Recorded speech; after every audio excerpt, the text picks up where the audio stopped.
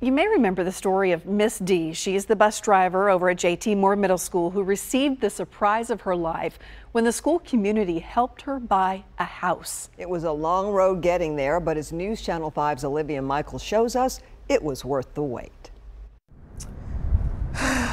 It feels great. I just paid my mortgage Saturday.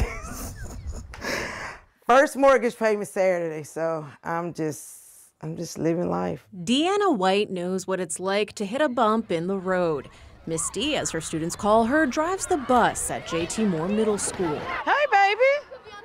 How you doing, girl? After years of trying, her dream of homeownership was within reach.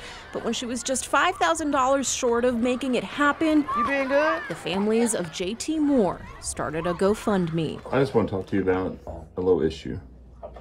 Is it bad? And her dream became a reality. We actually got $8,975 in 12 hours. You see, I got my Happy Harvest, Mickey, rug. These is my spatulas. I'm a Mickey fanatic. Yeah, he's here.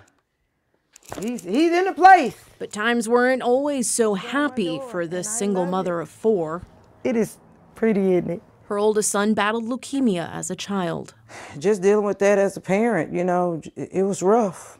Still, Miss D never lost sight of her dream, even if it meant working multiple jobs. A lot of people ask me, how did I make it? Dealing with a child, 3 other kids, being single. But I prayed every day. Today, she says her prayers have been answered. Girl, you don't know nothing about Mickey around here. Baby, you see him? And looking around her new home, He got a place in here. she has plenty to be happy about, thanks to her school community. It's no words or money or nothing like that that can thank them for what they done for me.